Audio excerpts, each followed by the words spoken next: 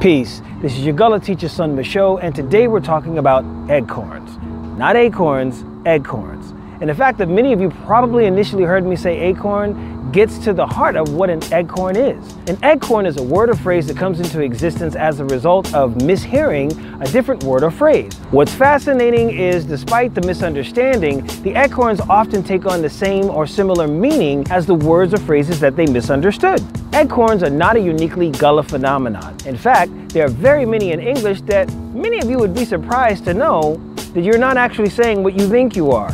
Still, there were many times growing up when my Gullah Geechee accent did create an eggcorn as a result of the way that I heard the word that was said. I would hear common English words and phrases and translate them in my mind to the way that we would say them in Gullah. For example, if Mama said, "Go fold up your clothes and put them in the chest of drawer," what I heard, chest of drawer, like Chester.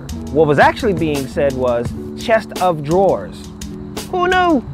It wasn't until I could learn to read and actually read a can that I realized that pork and beans was actually pork and beans. Daddy always used the exclamation around the house, "Corn found the luck." And I always wondered, what does he mean by corn found the luck? But alas, he was saying confounded luck. All right then, now keep going, it could be kitty by the door. What I thought was kitty by the door was actually Katie bar the door. Two completely different sentences, but both meaning, whenever I hear somebody say, "Boy, you out your rabbit mind," I just knew they were referring to a bunny rabbit. Nope, rabbit. I really get a kick out of acorns because they make so much room for happy accidents to happen in language and new words, phrases to begin, and that's just how language lives and breathes. That's it for today. Remember, mask up, stay safe. Till next time, we out ya.